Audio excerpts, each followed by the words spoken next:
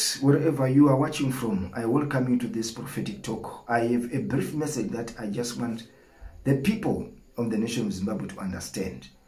Sometimes when people are in pain, in struggles, they may think that God left them. Because when we say God's will, let us understand that God's will does not necessarily remove the challenges.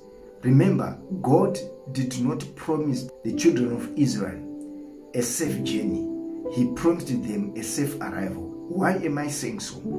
Because they went through certain nations and they had to fight battles. If you read your Bible, you find out even when they crossed the Red Sea and Jordan, they fought battles. And these battles, most fought battles. Joshua fought battles. They were Aramaic and all those armies they were facing along the way until they reached their destiny. Now, I want to show you something so that the people of Zimbabwe can be encouraged. This is a devotional word. It's not like a prophetic message. It's a devotional word to give you strength to understand that let's not lose hope. You know, we have the story of Meshach, Shadrach, and Abednego. You understand that when they were put in the fire, in that furnace, blast furnace, God did not leave them. The fire was increased. God did not stop the king. At the same time, God did not prevent these guys not to be arrested. They were put in chains. If someone looks at this, you may say, there's no God here. So it was part of the process. As if that was not enough, they were thrown in the fire. I want you to understand as we speak now that we are like in the fire. Zimbabwe is like in the fire.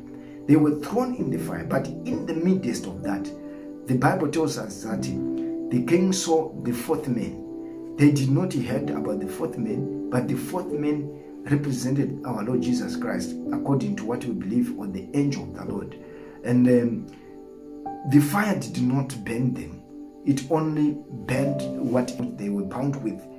But the fire did not touch them. So I want to give you this message, a message of hope, to strengthen you, your faith, to believe that God is still in the process, despite whatever people might face, the challenges,